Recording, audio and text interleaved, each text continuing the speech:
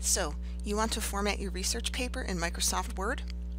If your instructor has said that your assignment needs to be formatted as an APA style paper or an MLA style paper, they mean more than just your list of sources. Both of these styles have requirements for the paper as a whole. This video will show you how to double-space the text, how to create a header listing the page number, and how to correctly indent your list of sources. Please note, this video is not going to get into the details specific to each style type. We'll just be showing you how to adjust some of these settings in Word. Please be sure to consult your style manual or your assignment to be sure that you're meeting the format requirements, or check with NU Library or the Writing Center if you still have questions.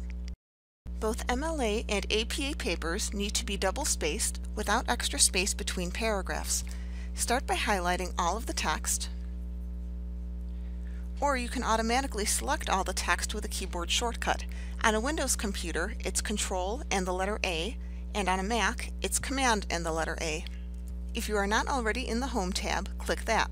Then go to the Paragraph section and click the arrow in the bottom right corner. Under Line Spacing, select Double. We also want to eliminate extra space between paragraphs, so make sure that the spacing before and after paragraphs is set to 0. Then click OK.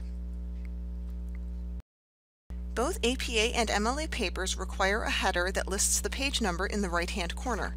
The header is the area of the page that is above the main body, and the footer is below the main body. To edit the header, just double-click this space, and now Word should be showing you the header and footer tools. If you somehow ended up in a different tab, just click on Header and Footer Tools and you should see the correct menu options. Click Page Number, and then Top of Page. A plain number is fine for this, and according to MLA and APA requirements, it should be on the right, so click this one. You can then click Close Header and Footer. Now if you scroll through the document, you'll see that each one has the page number listed automatically. What if you want the first page to have a different header than the rest? You may want this depending on the style of your paper or the guidelines from your instructor. So double-click on the header again. Under Options, click on Different First Page. Now you'll see that the rest of the document still has the page numbers, but the header on this first page is blank, so you can design this one separately and it won't affect the others. Your list of sources should have a hanging indent. This is the opposite of how you might normally see a paragraph indented. For a hanging indent, the first line starts at the left and every line after it is indented. The sources should have a hanging indent of ½ an inch, whether it's an APA references list or an MLA works cited list. To do this, we'll highlight all the references. If you're not already in the Home tab, click that.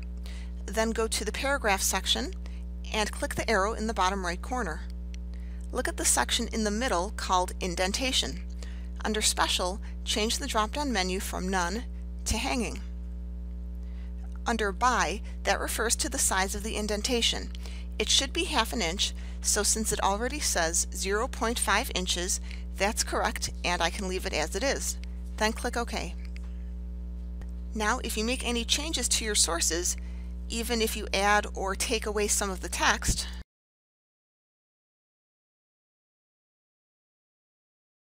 the hanging indent is still preserved. Now you know some ways to format your paper for APA or MLA style. If you still have questions, feel free to contact NU Library for assistance.